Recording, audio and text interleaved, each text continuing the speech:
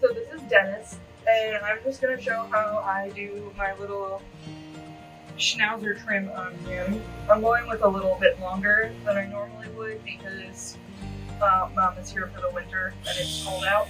So, you know, I'm doing the orange dark zone, which is number 1.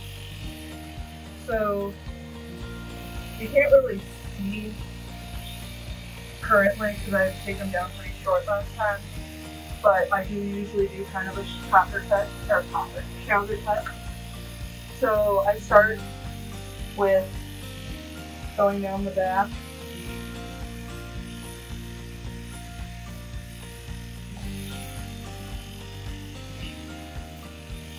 To get some of that hair off.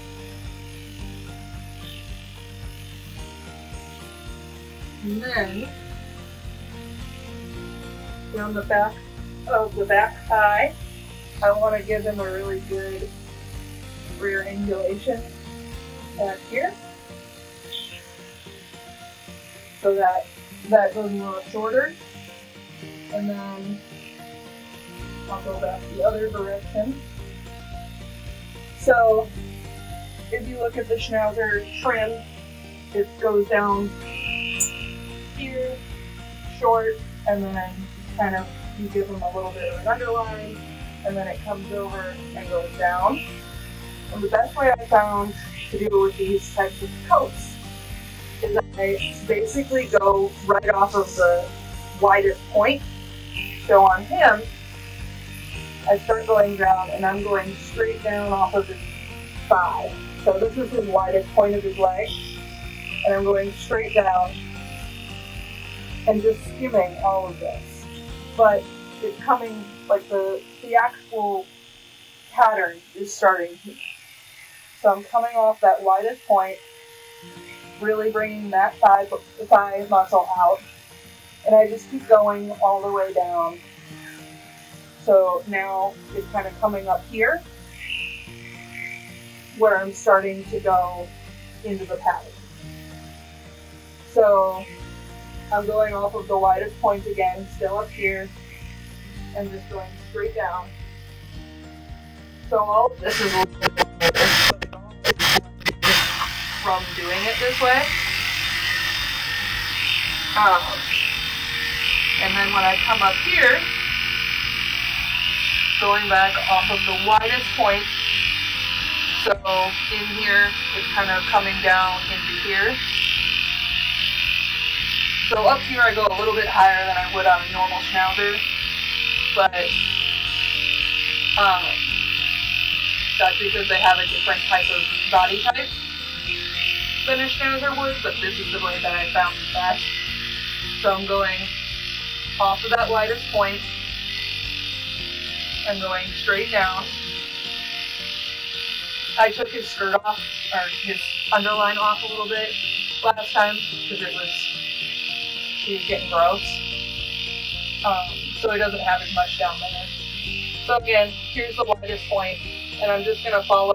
This is about like the line where it's going. So it's going straight off. Put your head up, buddy.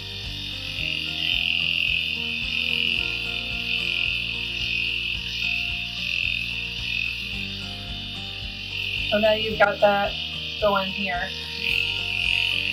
And then when you get to the front leg, you're going to keep doing it, going right off the widest point. Here it's more down here. So now it'll come like this. I leave a little bit here just to keep that leg kind of blended in, because if you make it too pronounced, it looks funny. But going right off the widest point, which is right about here, going straight down like that. This is just the best way I've found, because all dogs have such weird bodies, because it still gives them that look.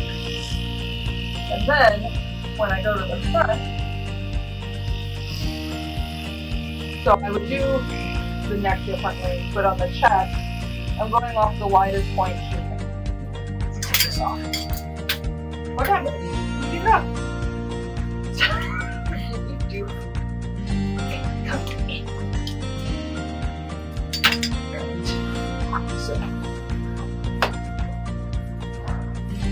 I do it on Doodles, I don't like to go too short on the neck.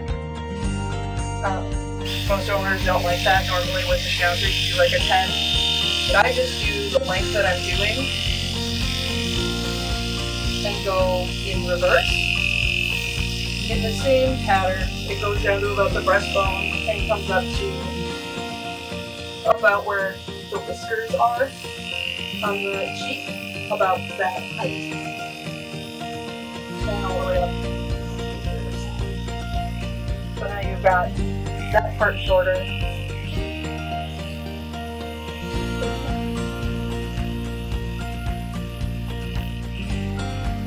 And you still a little bit because head down.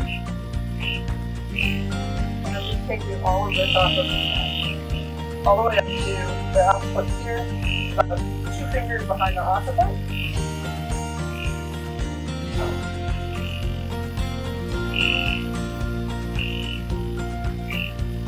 And if the dog has no neck, but sometimes they don't, he has a pretty good neck, I'll take this like in 1 length shorter. So like I'm doing a 1, I might do a 2 on that reverse on the neck. So then off the chest, you want to go off that widest point. So right here is about where it is. You want to keep this in there, but you don't want to leave it poof. So you take it straight off that widest point, off that chest bone, right here, and go straight down and skim along that chest. So you have a nice straight figure. And then on the shoulder, I go nice and tight here, and then right in here, because you want to make sure that that foot looks like it's underneath the dog instead of out in front. I will take a dip into the leg and scoop this out so that you have a nice, now that leg is underneath the dog instead of out in front. So that's basically how I set the pattern. Then I'll go through with a longer guard comb. Usually for this I would do whatever this light purple one is, the 3/4 inch, and I would just go over the legs just to kind of trim those down a little bit. Stay there. Stay there. Don't fall off. So I'm not going to do the full length, but just kind of going over it just to trim that down a little bit.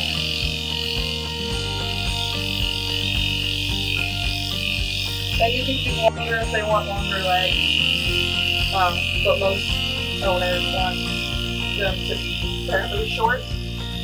So I'll do that, and then over where we left the underline, you don't want it to be a skirt, you don't want it to poof out.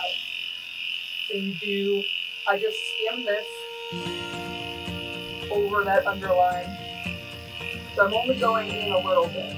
And I'm just skimming this down just to give it a little bit of blending. And then I'll scissor across here. And I'll do the same step up here. It's not a showdown, so I keep this tucked up pretty much where it naturally is. If I was doing like a competition room, I would bring it tucked up here to give them a more square look. But I don't do that with my pet dogs because they end up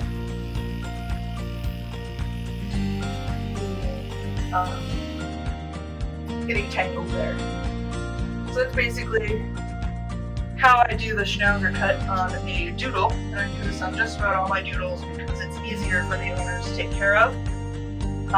It keeps them looking fluffy, but then because they have like the longer legs and stuff, but then at the same time they're shorter, and you can do it with a blade. You just gotta be light with your hand when you're doing that blending.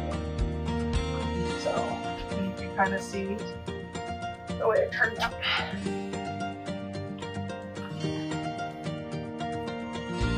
Just like that.